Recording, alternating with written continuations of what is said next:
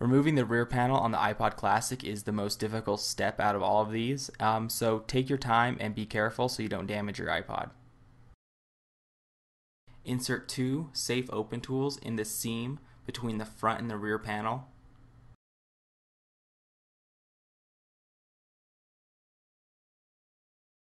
Insert your putty knife in the seam between the front and rear panels.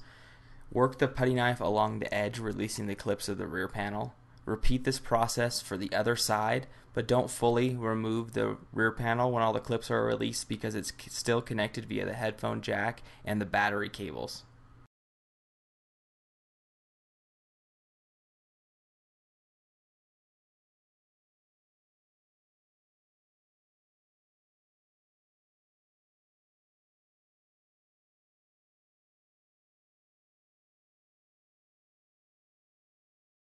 Using your mini flathead screwdriver, carefully lift up on the black tab securing the battery cable to the logic board, and then remove that cable from the logic board.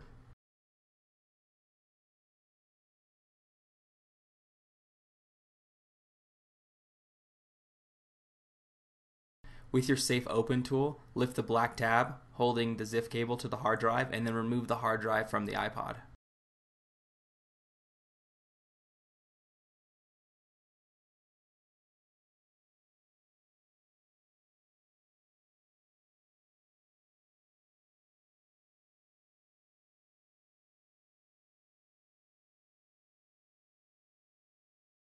Lift the brown clip holding the headphone jack cable to the logic board and then remove that cable from the board.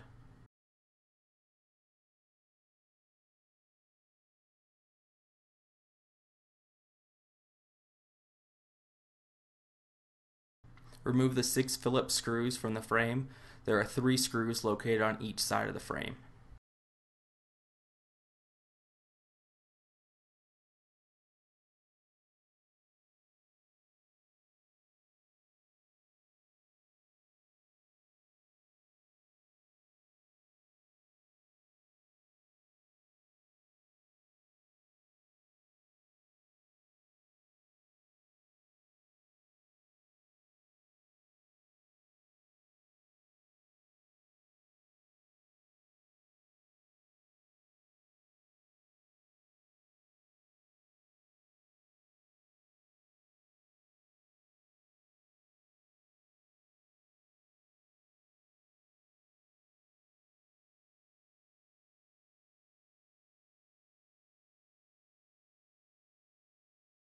To separate the front panel from the frame and logic board, press down on the click wheel while pulling up on the front panel.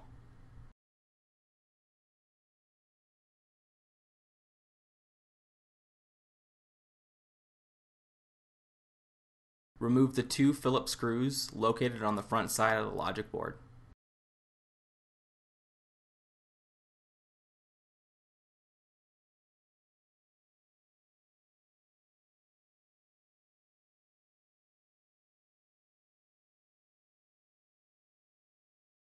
To disconnect the LCD cable from the logic board, lift up on the black tab and then carefully remove the LCD along with the metal backing from the frame and board.